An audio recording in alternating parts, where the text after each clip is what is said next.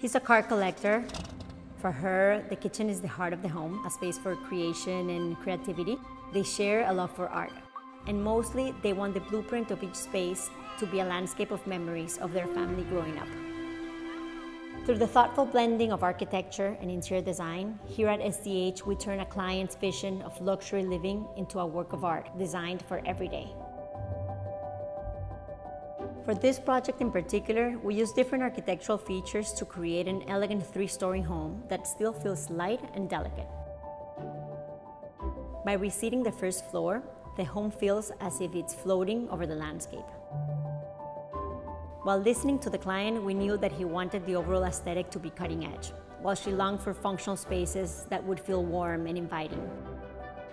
The design's sleek lines paired with a warm contemporary interior strike this balance. Cast-in-place board from concrete, metal, wood, and glass are the materials that orchestrate the home's cutting-edge contemporary beauty. The enchanting approach of the floating exterior is echoed as you enter the home by the buoyant staircase over a water feature and lush greenery.